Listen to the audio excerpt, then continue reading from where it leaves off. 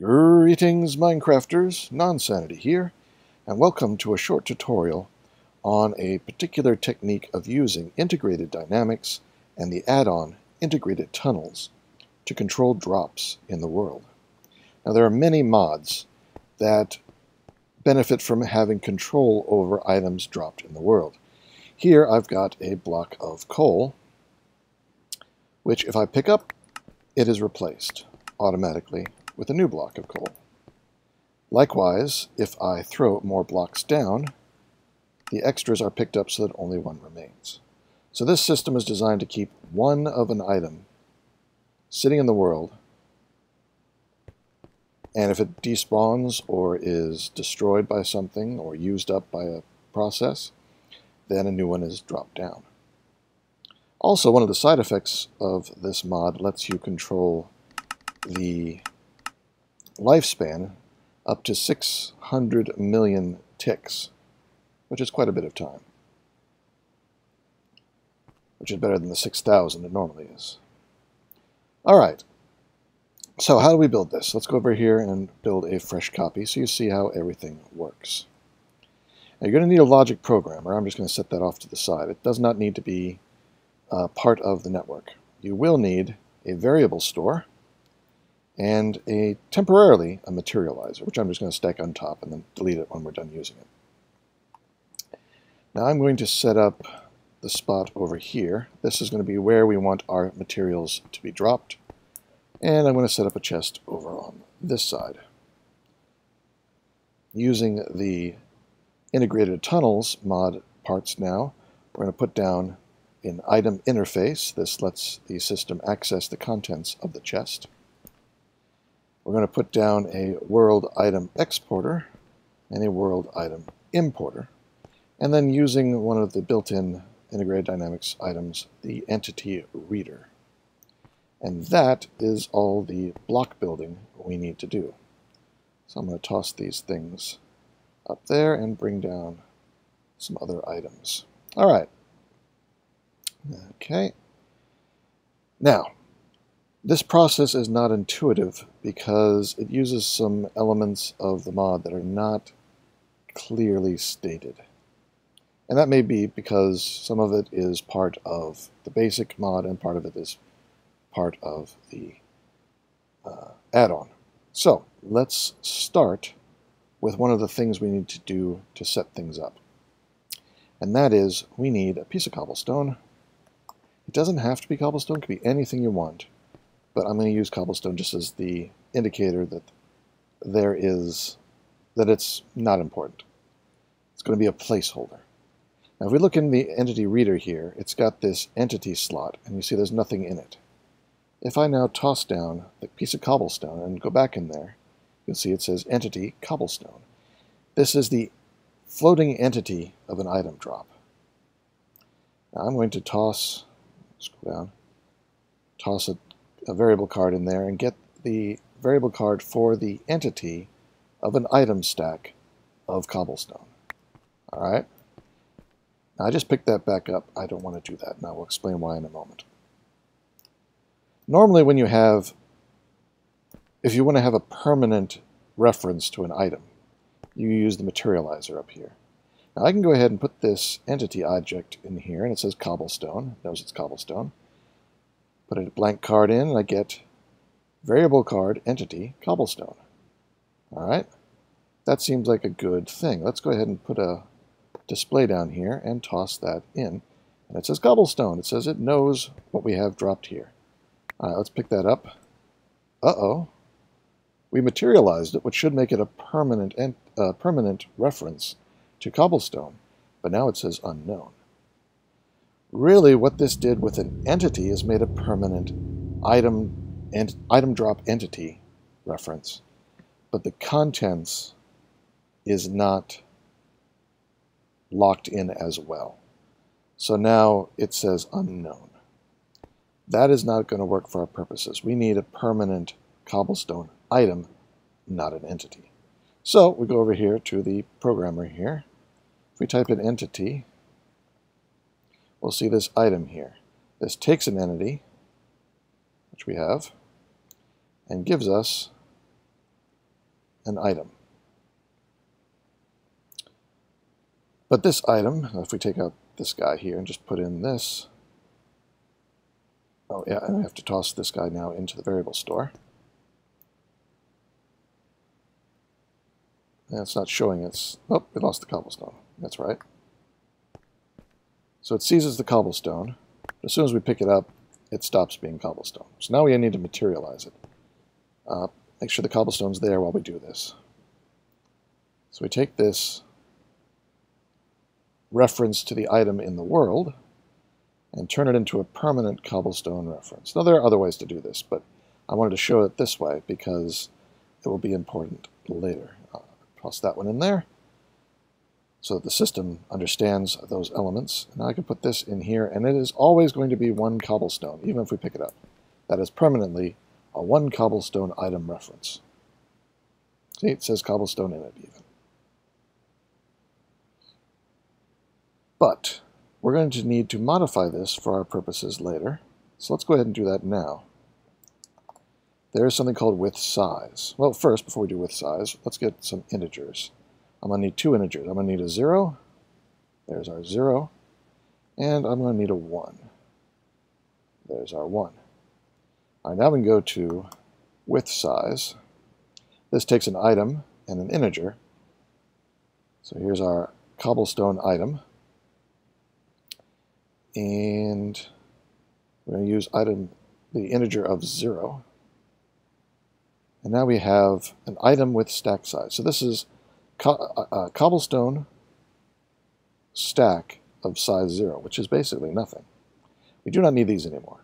We've materialized our cobblestone, so it is permanently going to be cobblestone. But now we have this version of cobblestone of stack size 0, which seems odd, but we'll come back to that in a bit. We will need it for later. Now it is always cobblestone with 0. Can't it see? Oh, it needs the integer of 0. Put that in there. And now it's happy. But you see there's nothing displayed. Why? Normally with an item it would display a picture of the item and the number of how many there are. But since this is an item stack size of 0, it's not displaying anything. But as you can see up in the tooltip, it says value item. It's a valid item, even though it is a size 0. All right, continuing on. We want to be able to manipulate whatever items are in this spot. So let's toss down an item. And let's go into the entity reader, and we have a list of entities right here. So we've now got a list of entities. Now you would think that you'd just be able to go into the logic programmer and do get, or even to keep it even simpler, do head. Head gives you the first item in a list. So we put this list in here, give it a card. This is the first item in the list. So we've got, put down an object here, stick this list in the variable store, stick the first item, and it says logic cable. It knows there's a logic cable there. The problem with this method is, when there's nothing there, trying to get the first item of the list, error, there is nothing, there's no first item of the list. And that's going to break everything else that's downstream from this information. So we can't do that. Throw that away.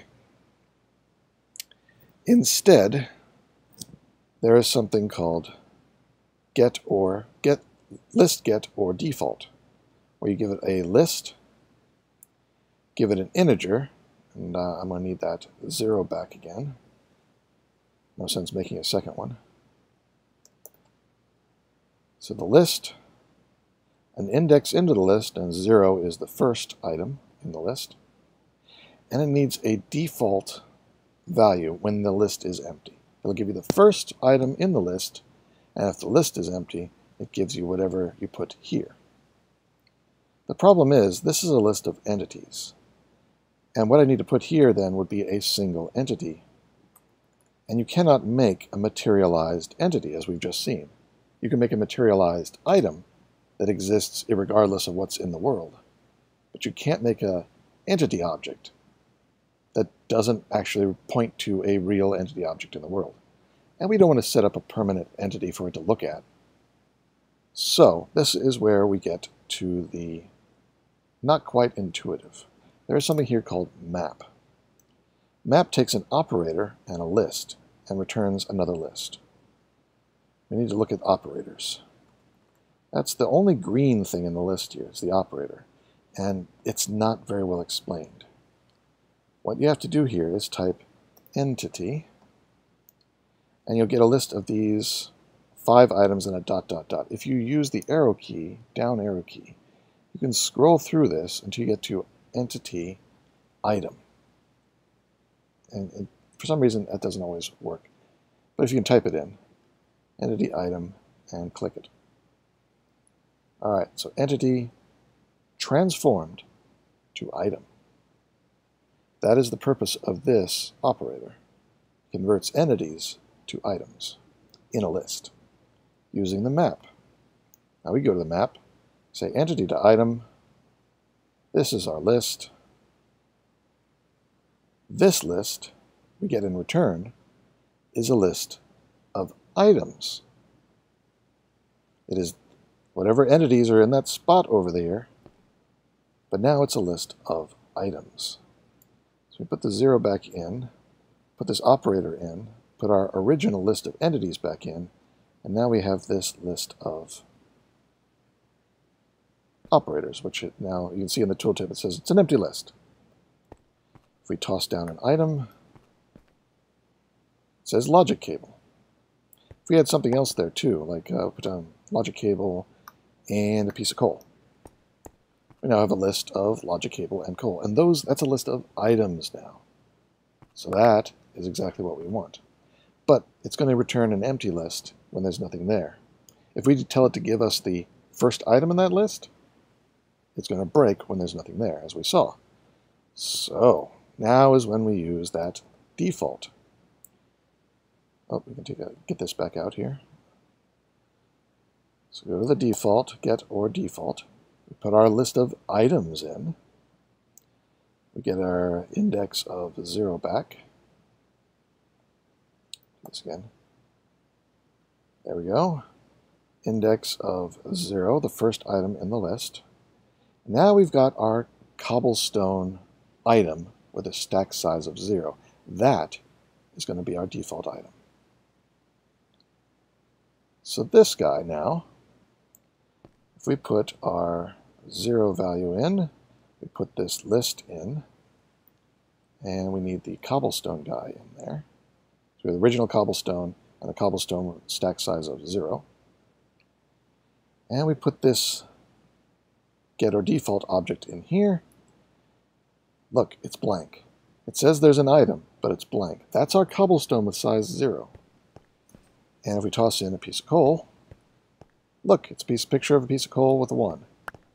If we switch to the pipes and toss them in there, there's 4 pipes in there. One of them didn't quite make it in. There's 4 pipes in there. When we pick it up, there's no red X. There's just a blank screen.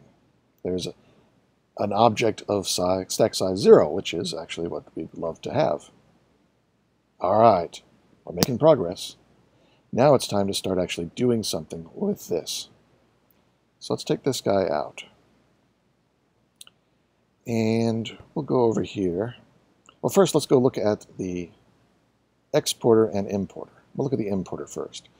We want to make sure that if there's more than one item, everything gets picked up except one. Now right here, this is going to pick up all item entities, pick up item entities. If you hover over it and press shift, it says pick up the given amount of items from the world. This one is pick up a specific item. This is pick up a list of specific items. This is pick up the item entities from the world that match the given predicate. Predicate is that operator. It can do more stuff. And this is MBT matches. There's a bunch of these things, but we want this one right here. Pick up the given amount of items from the world. It doesn't care what the items are, but it'll pick up a certain number. Now the number we'd want it to pick up is 1 less than what's there. If what's there is nothing, then it's going to pick up -1, which is the same as 0. If there's one item there, it's going to pick up 1 less than 1, which is 0. It won't pick up anything. It'll leave it alone. If there's 2 or more, if it's 2, then it'll subtract 1. It'll pick up 1, leaving 1. That's what we want. So let's go over here. We need to find out how many items are actually there. So we want the size of this stack. So we get that. Size of that stack. And we want to subtract 1 from it. So the size of that stack minus 1, here's where we're using our 1 variable, gives us 1 minus how many are there. So now if I come over here and I put these guys into the system, that's that one, that one. So here, this is our subtraction result. And I put that into the importer in the orange slot. And see it says -1. It's trying to pick up -1 item. Now there's no items there. If we put down, let's go to the coal, put down a piece of coal. Does not pick it up. If we open it up and look, it's trying to pick up 0. If we put down a few, it picked them up, leaving 1 behind. And the extras are over here in this chest. Alright, we've got the thing that picks up the extras, but now we need the opposite for putting things out. So let's grab our number 1 and our stack size. We'll come back over here and go back to the subtract. This time we're going to reverse the order of these two guys. We're going to say take 1 and subtract the number of items that are actually there. Give us the result. So what does that mean? Alright, if there was nothing there, 1 minus 0 is 1. It's going to spit out 1 item. If there's 1 item there, then 1 minus 1 is a 0. It's not going to spit out anything. If there's more than 1, it's going to have a negative number. 1 minus 2 is -1, which is the same as, it's not going to spit anything out. It can't spit out a negative number. So we can come over here to the orange, place item entities, and put this new number here. It says 1. Now there's nothing in the chest. Let's go put some coal in the chest. Boop. It just spit out a piece of coal. If we pick it up, boop, it spits out another one. Drop 2, picks up the extra. We're done. This was now going to keep 1 item here. But I suggest, as I said before, going into the settings here to lifespan and keep adding zeros until this green check mark turns red, then back 1 off. That'll give you 600 million ticks. I also suggest reducing the velocity to 0 because it looks nicer that the item is dropped straight in the center of the block every time. And that's it. We don't need the materializer anymore, don't need this. This is our system. And if we took all of these and chucked them in there,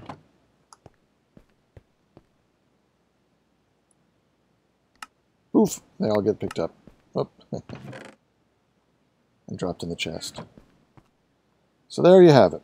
There is a way to use integrated dynamics and integrated tunnels to have control over items dropped in the world. And the nice thing is, if we take all these coal out and pick this one up, so now it has nothing to work with, and I drop a stack of logic cables there, there's one cable. Pick it up. It doesn't matter what the item is, which is good because changing the item among all those variables would be a pain. All you have to do is clear out whatever's in the system.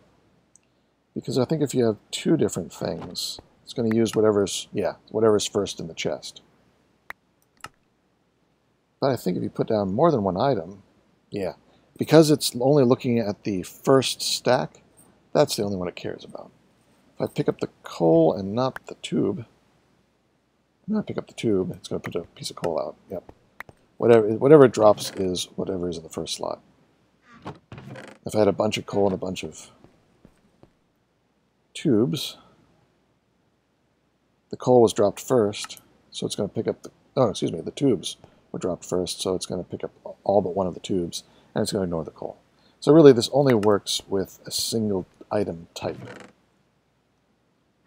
But it doesn't care what that item is. If you wanted to switch this over to be blocks of coal, you could do it. Just take out all the coal and put in some blocks of coal, and it'll work. So there you go. I hope that helps. And if you like this and want me to do more tutorials on this mod and the add-on, please let me know, and I'll be happy to research it and make a video. So this is Nonsanity, signing out. Take care, be good, and see you next time.